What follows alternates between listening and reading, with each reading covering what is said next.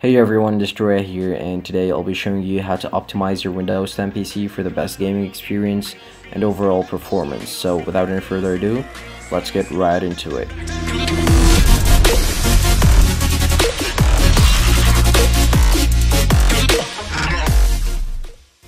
The first thing you'll need to do is to disable your privacy settings by going to Settings and then heading to Privacy. For the first tab, the General tab, you want to disable all four of these options, set them to off, and then go to Speech, and then disable it as well. You'll need to disable as many options as you possibly can. Disable this one in inking and typing personalization, diagnostics and feedback, set it to basic, and then disable all of these settings because you're definitely not going to need them. And finally go to activity history, then set this slider to off, and uncheck this checkbox, send my activity history to Microsoft, and uncheck this one as well, make sure it's in check. Once you're done with Windows permissions, you want to then head to app permissions and start off with location.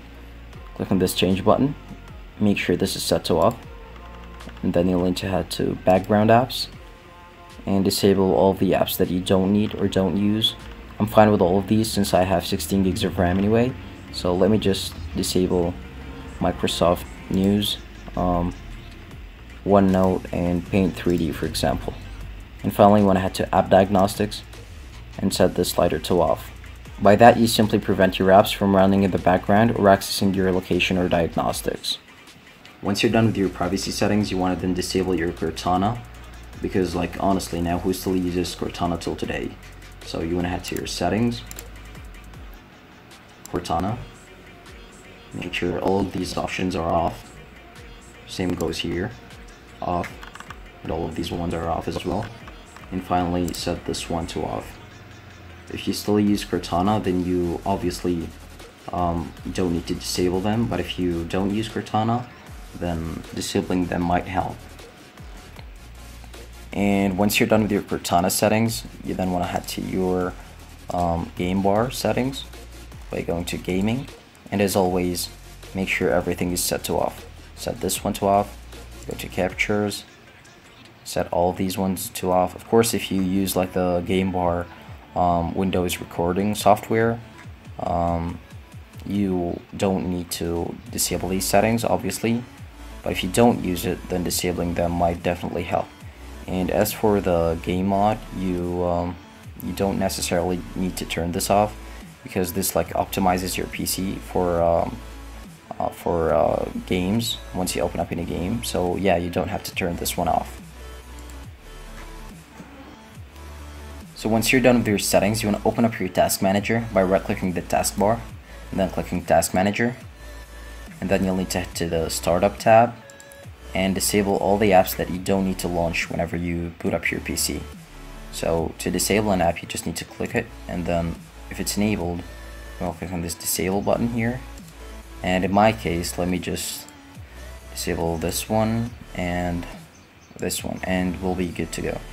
And by the way, this also speeds up your boot time, so your Windows loads up faster when you open it up.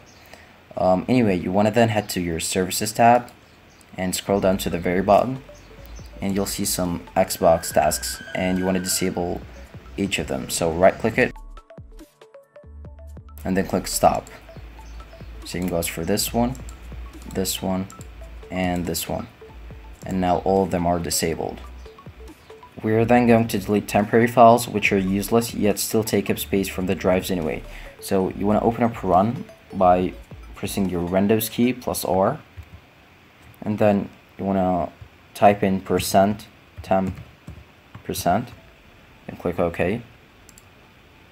And once this folder shows up, you want to click on Ctrl A to select all files and delete. So if this pops up, you want to click on Do this for all current items and click on Continue. Of course, you're going to have some files which you're not going to be able to delete, so you just want to skip them. So do this for all current items and skip. And you're probably going to have a few files left over, which is okay. And then you want to repeat the process, but this time you want to type in just temp without the percent signs. So just type in temp and that's it. And click OK. And do the same thing you did with the last file. You want to click on Control A to select all files, then delete them. Continue. If this pops up, do this for all current items. Continue. And then skip these last few files. Do this for all current items and skip. Skip. And by that, we have deleted temporary files and freed up some space from the drives as well. After that, you'll want to tweak your visual effects for the best performance. To do that, you want to open up your control panel, then head to System and Security, System, Advanced System Settings, and you want to open up the settings for your performance.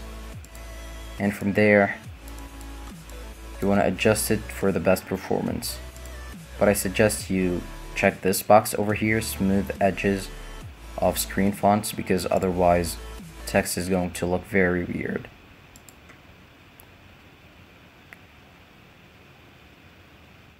Of course, this exchanges smooth transitions and effects for performance, so expect some change in visual effects. We're then going to perform a quick desk cleanup for our drives. So you want to open up your File Explorer, head to this PC, and right click your C drive. It's most probably going to be your C drive that needs a disk cleanup, so you want to right click it, go to Properties, and click on Disk Cleanup. But be cautious because you might accidentally delete important files like your downloads, for example. So in my case, I'm just going to delete the temporary internet files and thumbnails, for example. Then you want to click on OK and then delete files. And we're done.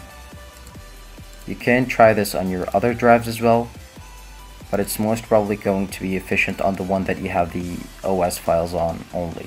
So in my case, the C drive. So if you try performing it on the D drive, you see we have nothing to clean up. And finally, we're going to tweak some power options in order to favor performance over power consumption or battery life. So you want to open up your control panel, then search for power options, and choose the mode that favors performance over battery life, which is in my case gaming mode. It might be called like performance mode in your case or whatever. So you want to choose it, then click on change plan settings, change advanced power settings, and you want to head to PCI Express, make sure it's turned off, and then you want to head to processor power management and set the maximum processor state, make sure it's set to 100, and then click OK, and that's it. Of course, all of these methods are perfectly safe if followed correctly, and they're pretty easy to do as well. However, you should also consider your own preferences while adjusting these settings instead of just changing them blindly. I've made a video about this a few years ago, but this one is much better and much more comprehensive overall.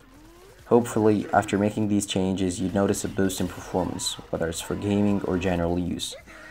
I'm also planning to do another video about two programs called CCleaner and Razer Cortex. They are very useful tools that I personally use very often to optimize my system for a designated task. So tell me if you guys want me to make a tutorial on how to use them as well later. Also, let me know down in the comments below if you have any problems with any of the procedures shown in the video, and I'll make sure to do my best to help you guys as much as possible. Anyway, that's it for this video. Thank you so much for watching. Make sure to subscribe and like if you found this video helpful, and I'll see you guys in my next video. Peace. Hey, bitch! Boom.